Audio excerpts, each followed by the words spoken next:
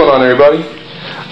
Just gonna do a little update here on my female Hog Island boa star. Had her out here. I was doing a tank clean. Actually, changing this whole room into a future reptile room. So she's checking out the new digs, her future spot, and I thought I'd do a little update on her. It's been quite a few months since I've done anything on her, but she's I've had her for a little over a year now.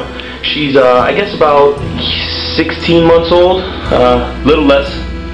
Something like that, 15, 16 months old, a little less than a year and a half. She's about, I have this tape measure out here. I don't know if it's really going to work, but we'll see. She's always on the move and stuff. I have it measured out to 4.5 feet there.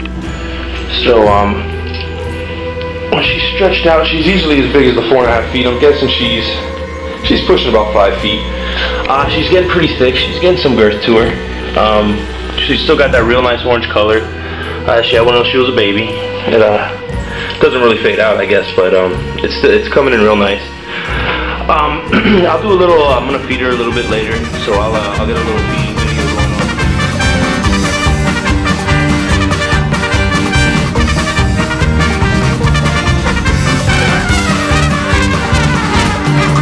Hey! 9 hours passed, and how long will it last? Says the man with the plan and the gun in his hand. He's scared but prepared. It might be as he feared. Are they still in control and safe behind the wall?